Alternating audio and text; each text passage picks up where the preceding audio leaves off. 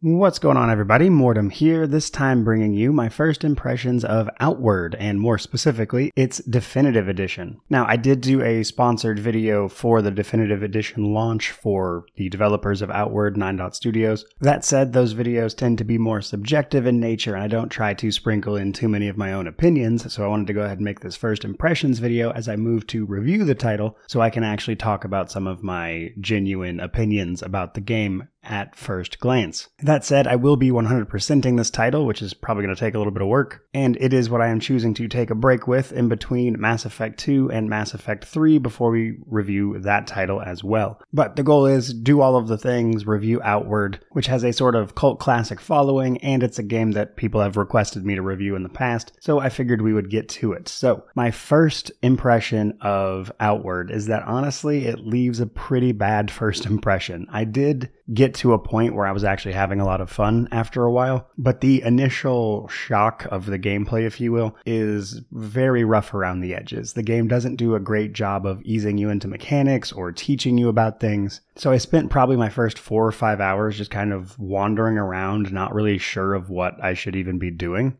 But I will tell you, once I kind of powered past that part, something just kind of clicked and I got it and I started having a lot of fun. Now, I think a lot of that can be jotted down to the fact that at its core, Outward is a survival game. You're going to have to manage things like your character's hunger, thirst, their need for sleep, even the temperature outside. Some areas snow, you have to deal with that, and there is a lot that goes into the preparation of each outing, if you will. But this gets further compounded a little bit by the fact that the character progression in this game is tied primarily down to items and the faction you join. There's not a leveling system per se. Rather, as you kill things and learn how to craft more and more stuff, you get better equipment, and then as you gather resources, you can then learn skills from specific trainers, which helps you kind of develop a build, and that's how you slowly be able to take on more and more of the world as you learn to handle more and more problems. Now, this does a few things. For starters, I think it gives the game some replayability, because when combined with the fact that you have to join a faction,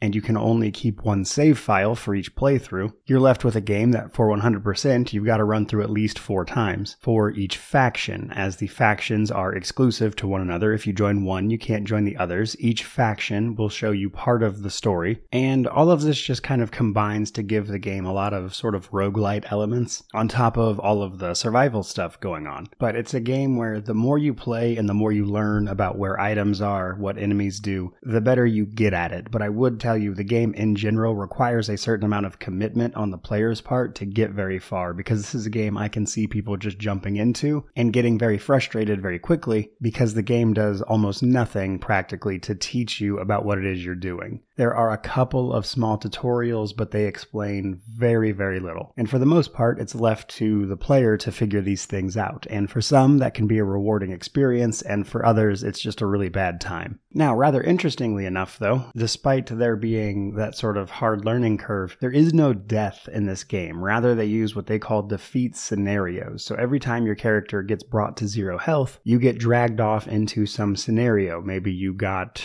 drugged somewhere by wolves, maybe a kind traveler saved you and brought you back to town. There's all sorts of these scenarios that can happen to your character, and you'll wake up somewhere. And in some cases, that scenario will then lead to more role-playing opportunities, or in some cases, you might just get stuck in a bit of a loop where you die over and over again until you get sent back to the inn. So even a system like that tends to have a very polarizing effect on the game world, in my opinion, where, again, I think people are either going to like this game or they're going to hate it. And that's basically my first impressions of the game, is that it took me several hours to really get into the game and really understand what it was trying to do. And again, after that, it just kind of clicked and I started having a lot of fun. But that doesn't really change the fact that the initial gameplay experience, the first several hours of this game, were just not a good time. But I do think it's a game that, again, the more you play, the more appreciation you can get for what it's trying to do, with a bit of mixed success, in my initial opinion. There you go, guys. First impressions of Outward. It's an ambitious title that does some things really well. Some things I think are more frustrating than fun. But if you're looking forward to the review after 100% for Outward's Definitive Edition, like, comment, subscribe, all that YouTube jazz. Let me know how you feel about the title down below, but regardless of any of that, truly, just thank you so much for watching. I really do appreciate it. May you wander in wisdom and have an amazing day.